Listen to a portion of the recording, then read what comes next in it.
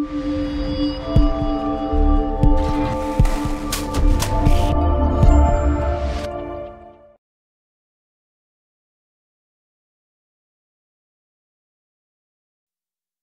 welcome back to Renewing Your Mind. I'm Pastor Kevin with your devotional for this week, and we're looking at Proverbs chapter 2, verse 6 to 8. That again is Proverbs 2, verse 6 to 8. And it says this: "For the Lord gives wisdom, from his mouth come knowledge and understanding. He stores up sound wisdom for the upright. He is a shield to those who walk in integrity, guarding the paths of justice and watching over the way of his saints." There's some wonderful things in this passage, and we're going to just walk through each verse here today and look at some of the wisdom that God has here for us. First again, verse 6, "For the Lord gives wisdom." Where does wisdom come from? Well, it comes from God because he's the one who gives it. There is such a thing as a spiritual gift for Christians of wisdom. And it doesn't mean that all Christians can't have wisdom. They all can. But we need to recognize that wisdom comes from God.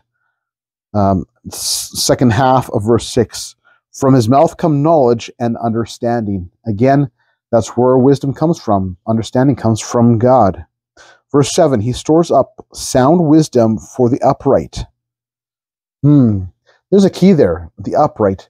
Those who are living in righteousness and holiness, who want to please God in that way, to live their life in such a way that brings honor and glory to God.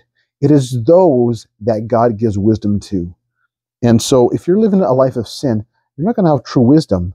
In fact, there's a lot of people who live in sin who get to a point sometimes in life where they're like going, "Oh, it's okay to live this way.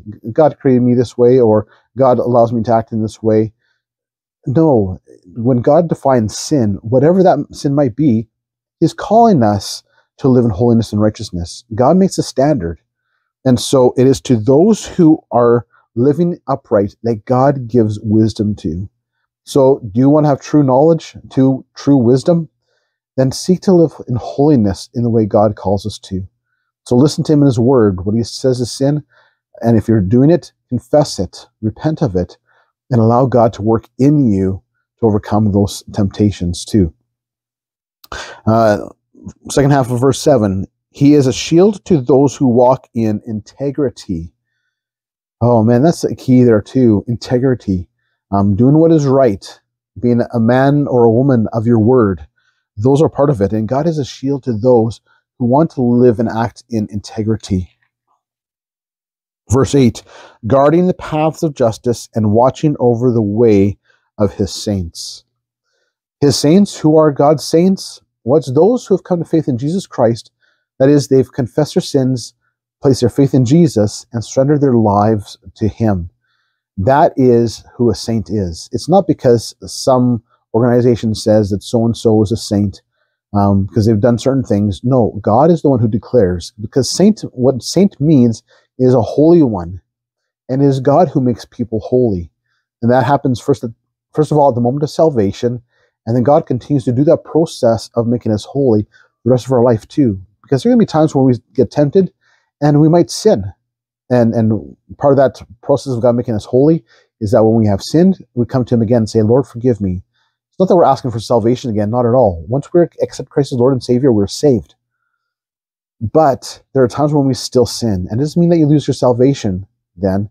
What it does mean is that we need to come to him, though, and mend our relationship with him by confessing that sin to him. Just like in any relationship, when we have harmed someone who we care for, sometimes we need to go not sometimes, anytime we harm them in whatever way, mentally, emotionally, physically, we need to go back to them and saying, "I'm sorry for doing this. Will you please forgive me?" And that's the exact same thing with God too. When we've sinned against him, we go to him and say, "Lord, forgive me." And that's what a saint does. We're not perfect. We will make mistakes sometimes. We sometimes may sin. But part of being a holy one is coming to God and allowing him to continue to do that work of making us holy as we come to him when we have sinned. And because of that, he watches over us. So there's wisdom for us too, to trust God. Sometimes it's hard. And sometimes we forget that God is at work around us. So he watches over the way of the saints. Let's pray. Lord God, thank you for these words they've given to us. It reminds us again that wisdom comes from you and that you can give it to us. But Lord, may we be people too then who walk in integrity, who come to you in humbleness when we make mistakes and sin, and come to you and make that right with you. Lord, thank you for the work that you're doing in our lives. Continue to make us holy. These things we pray in your name, Lord Jesus. Amen. Well, thank you for joining me for this devotional today too. My prayer again is that you are blessed by this and challenged and grow in your faith in Jesus Christ. If you haven't done so already and you're watching this from YouTube, I invite you to click the subscribe button and the notification bell so you're made aware when each video on our channel is uploaded or when our live stream happens for our service. Also, if you are watching on Facebook instead, please put a like for this video and also like our Facebook page as well. We try to put lots of things on there to have interaction with people who are part of our church and who are interested in our church. And so we invite you to do that as well. If you want to talk with me further on the subject of today, you're welcome to make a comment below as well, and I'll interact with you there. Or if you're like, I'm more of a private person, I don't want what my question is online at all, then feel free to contact me from the contact information down below in the description. Until next time, may you know the peace and love of our Lord Jesus. God bless.